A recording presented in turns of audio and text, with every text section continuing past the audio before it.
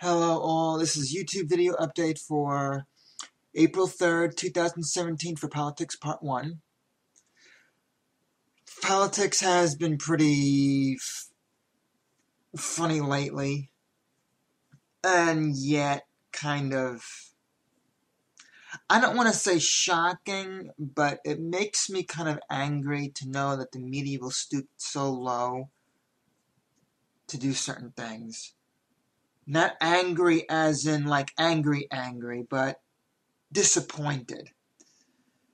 They got this new thing in the media where this girl gets raped by an illegal who all the Congress and the Senate in your White House are letting into the country from Mexico. And one of them rapes a girl in high school. And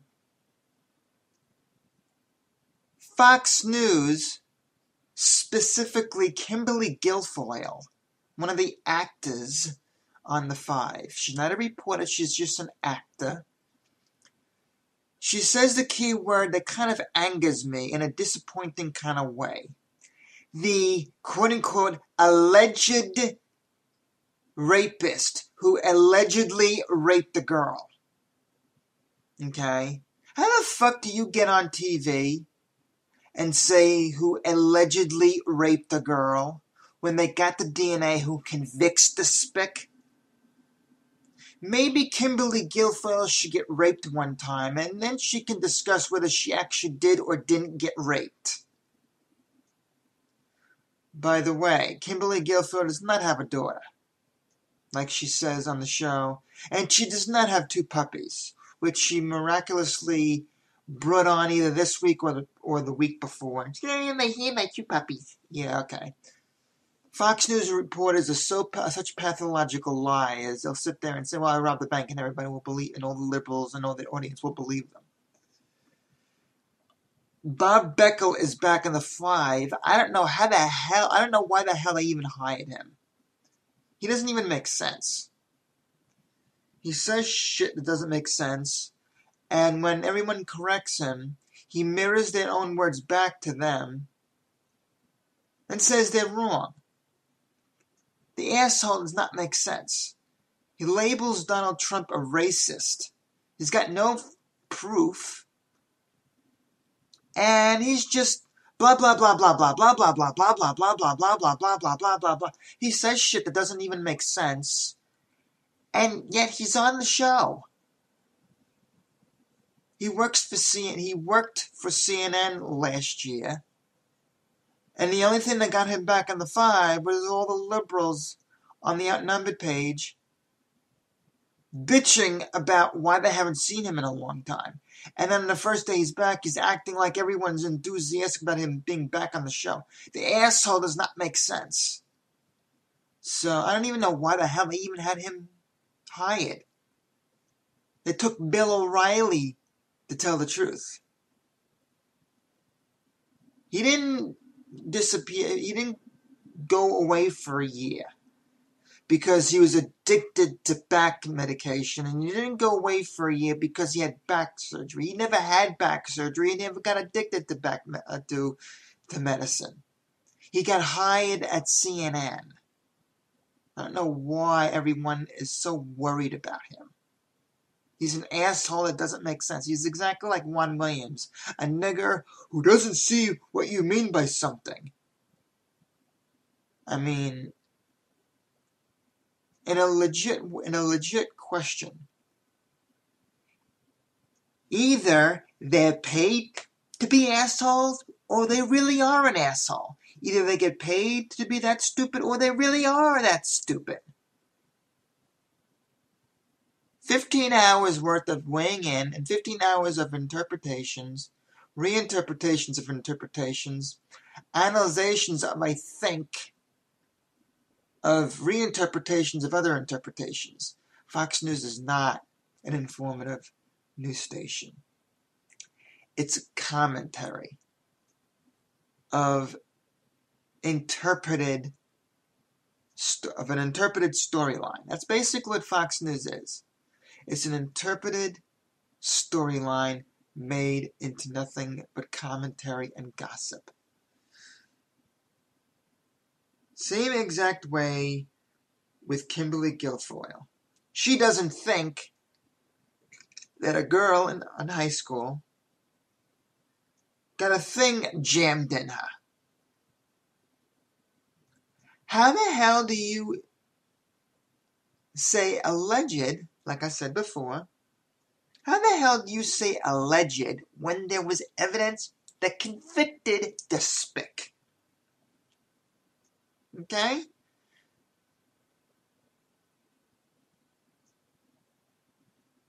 When you get DNA inside of a girl, where a spick forces himself inside her, how the hell do you get off on saying alleged?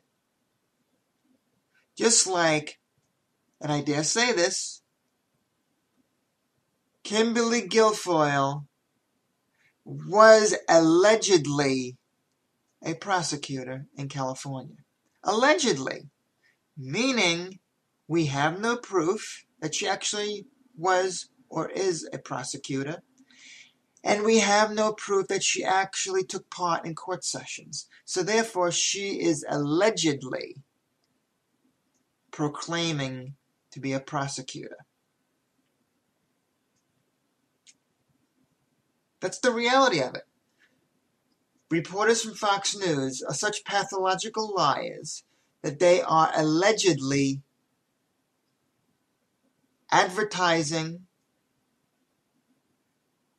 and interpreting things that allegedly happened through the government, and they bitch that the audience doesn't take them seriously. So, in reality, Fox News is allegedly a fair and balanced commentary TV station. Okay? I would love for them to prove what they actually are. Because all it is weighing in interpretation of reinterpretations and gossip. I bet you any amount of money, none of the reporters on Fox News really are what they say they are, allegedly are. So, Don Imus is the only one in the morning. Don Imus is the only one who actually tells the facts. He even questions the information he gets on his own show.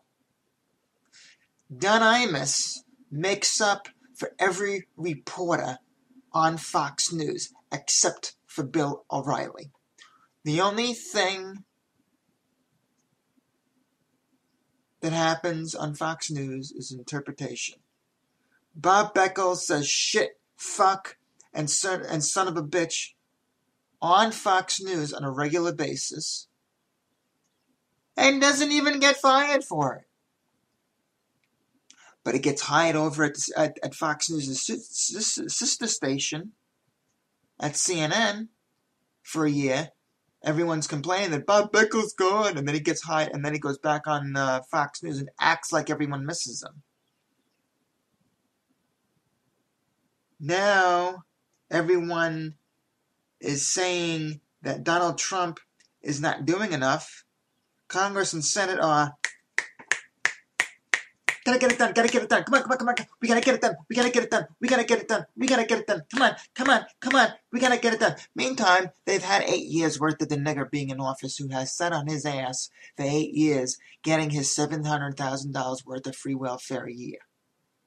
No one said anything about him sitting on his ass and doing nothing, but they gotta get it done with Donald Trump.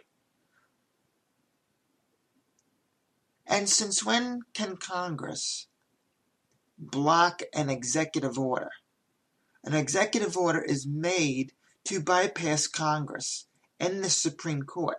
So now it's getting to the point where the good guy like Donald Trump has to file an executive order in order to get something done. But all of a sudden now, Congress and Senate Or, oh, we're going to block that. We don't like that. We're going to block it. Meantime, they never blocked any of the any of the niggers' executive orders. They claimed they were arguing with him, and he claimed that he was arguing with them. They claimed that he was arguing with them, and he claimed that they were arguing with him. Since when can Congress and Senate block an executive order? An executive order, for those of you who don't know, is a lot like Windows 7 right now. If there's an intrusion, if you want to set up a program, an admin notice comes up on Windows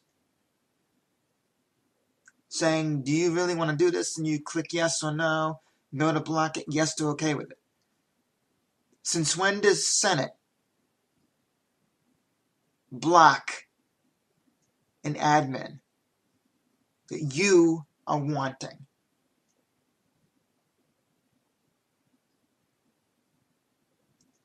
Donald Trump is filing executive orders in order to get something done. So in other words, Congress and Senate are pretty much, in plain reality, breaking their own rules and claiming that they are higher than the president, when in fact the president is actually higher than the Congress and Senate. After Obama manipulates everyone into thinking that the president is higher than the Supreme Court, when the Supreme Court is higher than the president. Meantime, the Supreme Court is the only one who can actually block an executive order against the president if he is unlawfully and unconstitutionally and illegally doing a bill. But over a sudden, Congress and Senate think that they can block anything they want. Meantime, gotta get it done, gotta get it done, gotta get it done. Which the fuck is it? Are you blocking an executive order, or are we gotta get it done? And I mean this in full sarcasm. This is the part where it angers me, but but without being an angry person. I'm disappointed at the shit that is going on. I'm not angry per se, angry like, I'm angry that you didn't get my stuff. I'm not angry in that way. I'm angry with sarcasm, because it goes to show you that this black guy on this football team is being crucified by the media and everyone around him because he doesn't stand for a flag. Meantime, he's doing it in a quiet protest, just like I'm a publicly self-confessed anti-American. Just like an American is anti-Iraq and anti-Afghanistan. Okay? They are crucifying a black guy. Now this is me defending a black guy, okay? It's not like I'm a fucking racist like all the other liberals think everyone else is, okay? Everyone is crucifying a black guy, regardless of how much he's getting in the media, regardless of how much he's getting paid. Unless he's an asshole. Everyone is crucifying him for not standing for a flag. In silent protest. Meantime, Congress is gotta get it done, and can't make up their mind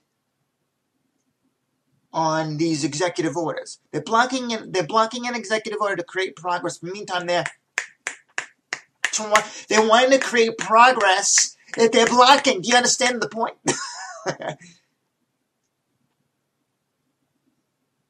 They're blocking progress that they want to make. We gotta get it done, but we gotta block it. Which the fuck is it? So it's getting really fucked up. This is why I say I am against Americans who don't have an education. I don't apologize for saying that it takes 15 Americans to make up for one educated Asian. It takes 15 Americans to make up for one educated English. It takes 15 uneducated Americans to make up for one New Zealander. Don't you find it ironic that New Zealand and Ireland already have a cure for cancer? And yet, uneducated Americans, all they do is burn people up with radiation because they can't find a cure for cancer. Meantime, all the European countries are working out fine. America is a stupid place. I have to honestly say, America is a stupid place, and if people and honestly, everyone can say all they want, but there's not one shred of proof that that the U.S. actually has a shred of education. The only ones who have an education are the gifted children, the minority of the educated adults, a key word, minority, and autistic kids. Yes, autistic kids may have a deformed part of the brain that disconnects them from reality, but I guarantee you one thing, a gifted child, an autistic child, will be the first one to come up with the warp drive engine. For those of you who do not know what that is, it's an engine that scientists make to create a faster-than-light engine. For those of you who don't know,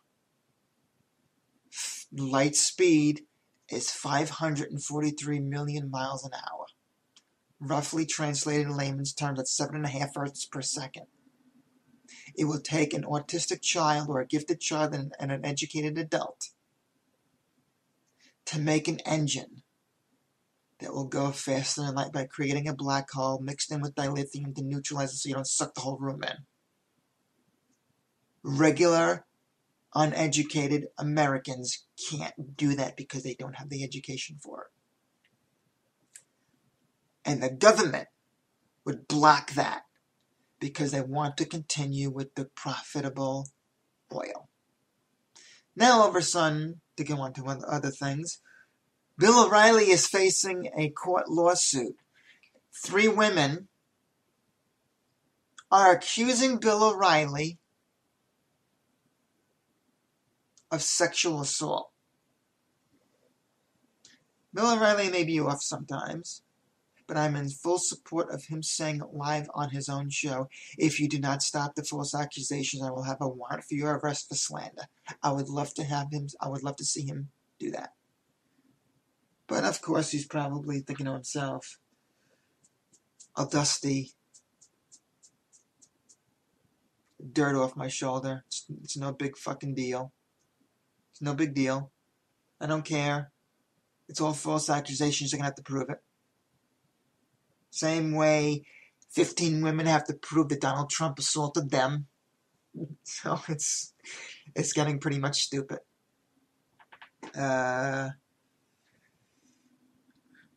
It's pretty much it for the politics. It's all pretty damn stupid. Now all of a sudden they're arguing over Syria because of chemical warfare, which is a dangerous thing. But politics, as per usual, is getting pretty stupid. That's why I say it's angerful to know that one guy gets crucified, yet the government and its followers, liberal followers, are so fucking stupid. It really is. It really is that stupid.